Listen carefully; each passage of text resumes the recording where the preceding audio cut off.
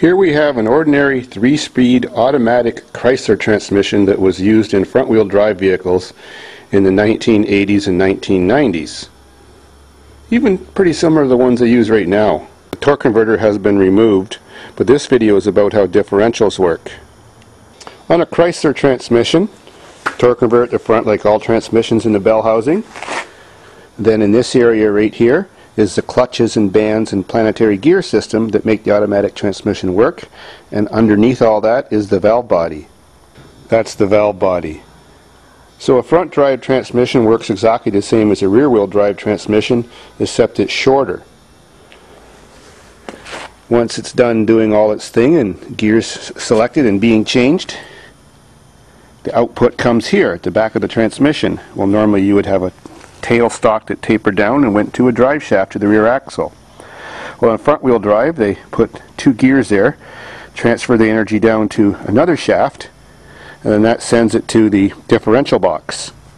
On many General Motors transmissions, there's the valve body is here, and the energy is sent right over there, and the clutches and bands and planetary gear system are here running parallel with the transmission. Those transmissions are a little bit bulkier and heavier.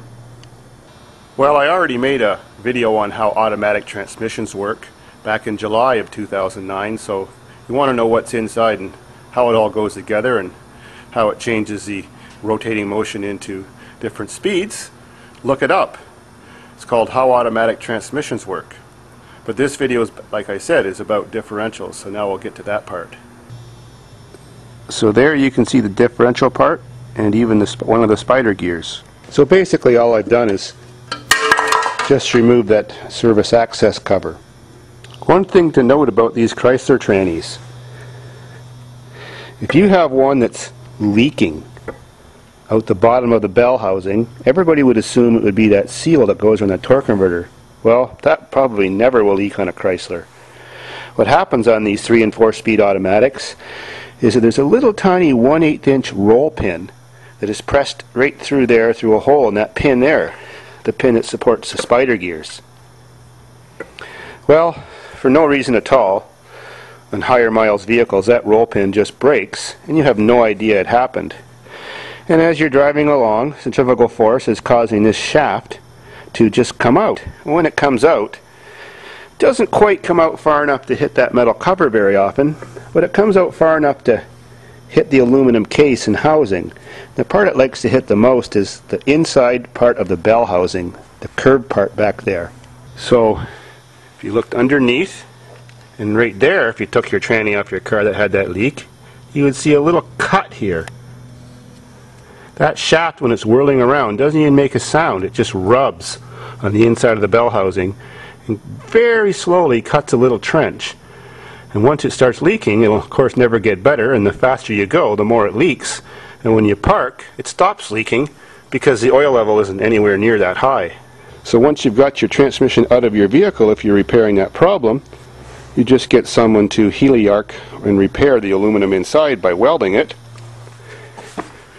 Remove this bearing plate and this axle supporting bearing plate too, and this gear cluster comes out. You can weld it from the inside, you can weld it from that side, whichever you want. Put the pin back into the right position, and so it doesn't come out again, run a good bit of weld around both ends. I've never had a failure when I've done that. Then put your transmission all back together and it's all fine again. So like I said, these gears drive the final drive, which is here. So if I rotate this, that's what happens when the vehicle's not in park. Now of course this isn't a rear wheel drive differential, but if it was, there would just be 2 long smooth shafts that went to your differential housing. On a front wheel drive we have 2 axles that slide in there.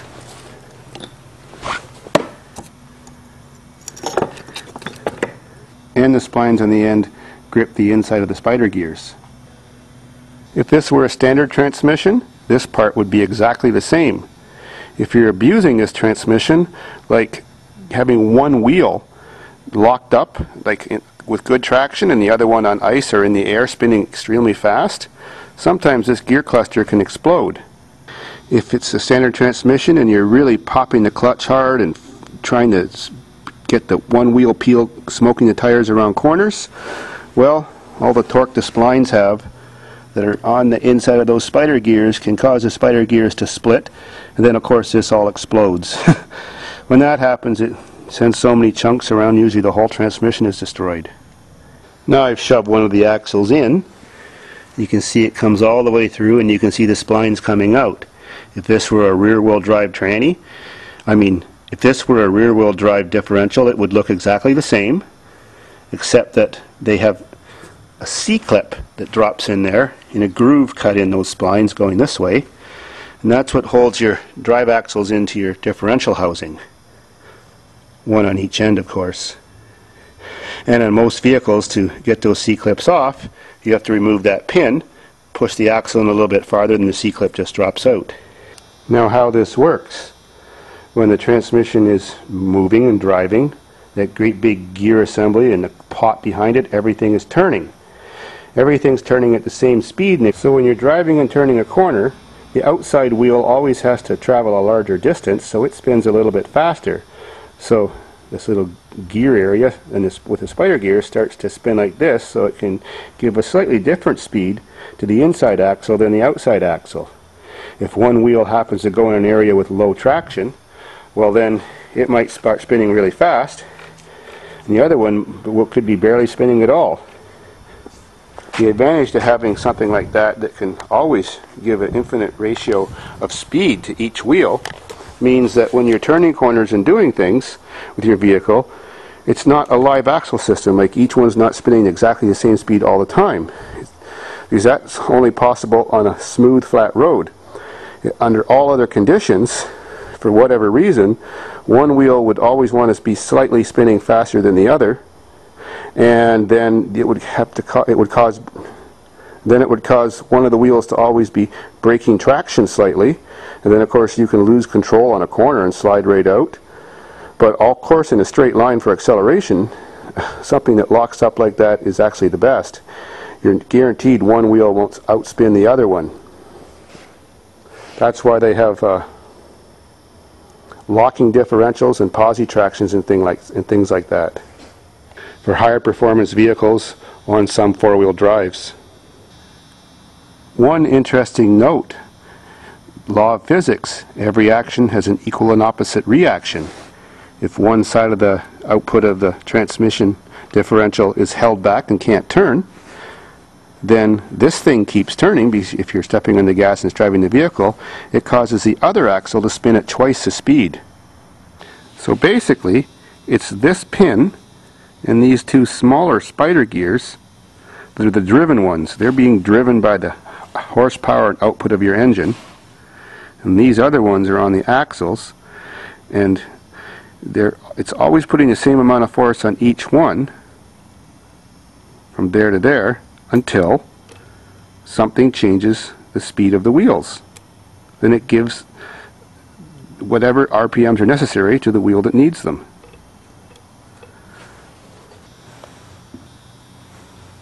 Now I've removed the two bearing cups.